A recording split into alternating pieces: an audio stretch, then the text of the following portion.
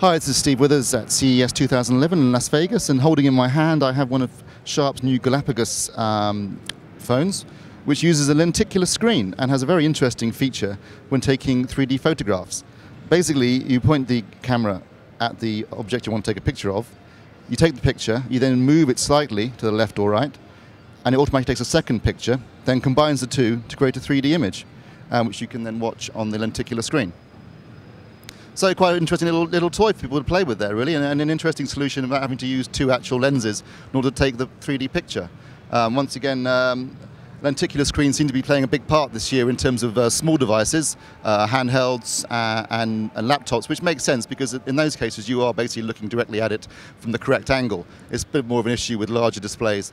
But once again, an interesting feature, and join us again later for more coverage here at CES 2011 on avforums.tv.